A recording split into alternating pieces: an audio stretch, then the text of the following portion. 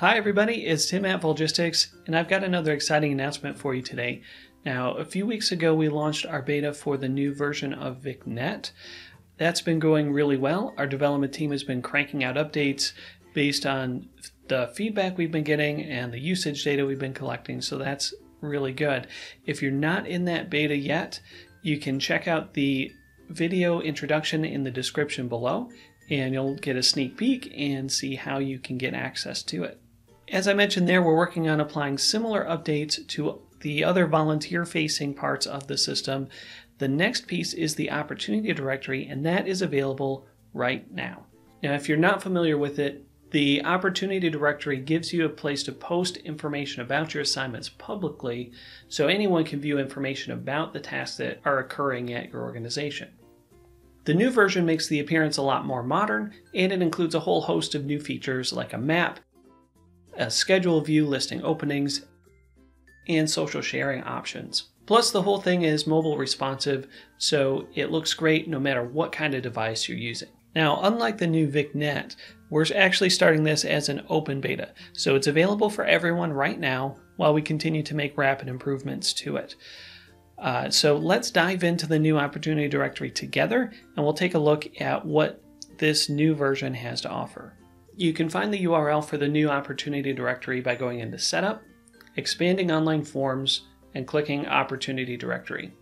Here near the bottom of the page, you'll see the URL you need. Now highlight that to copy it, and then you can view it yourself in your browser, or you can send it out to anyone else you'd like for them to take a look. Once it's loaded, you'll see a list of your assignments over to the left, and the information about the assignments on the right. Now the information is separated out into these cards, which you can expand to see what you're interested in. You also have separate tabs for the profile, the schedule, and a map. It's not ready yet, but we're working on adding a Documents tab here as well, where you'll be able to share the documents that you've uploaded for each assignment. On the Schedule tab, you can show the unfilled openings for the assignment. Now these are just the available shifts, which can give your potential volunteers an idea of when they might actually be needed to fill in for this assignment. Also, you'll notice that the sites and places are listed on the left as well, and they're actually clickable. So your volunteers and potential volunteers can get more information about these parent categories as well as the assignments themselves. When you visit the opportunity directory on a smaller screen, everything still fits nicely, and there's a menu here to select the assignments. And again, I want to point out the Share button here, which will allow your volunteers, or you, to easily share information about an assignment on Facebook or Twitter. Now, if you're on a mobile device, you'll also have your native share options here, which will work really well. You'll notice there are different options here for what you can share. They'll all bring visitors to this specific page on the opportunity directory, but if you choose Listing Only, then they won't see this menu on the side. They'll only see this one assignment. If you choose Listing Schedule Only, then the visitor will be further restricted to just seeing the schedule for this one assignment.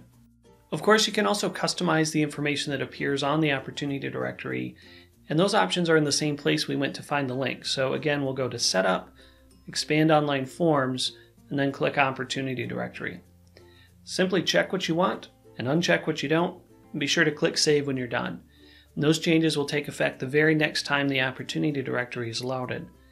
Just keep in mind that right now, those settings will apply to both the old directory and the new one. So again, I'd like to encourage you to check out the new opportunity directory. It's a really big improvement over the current version, and I think you'll like it a lot.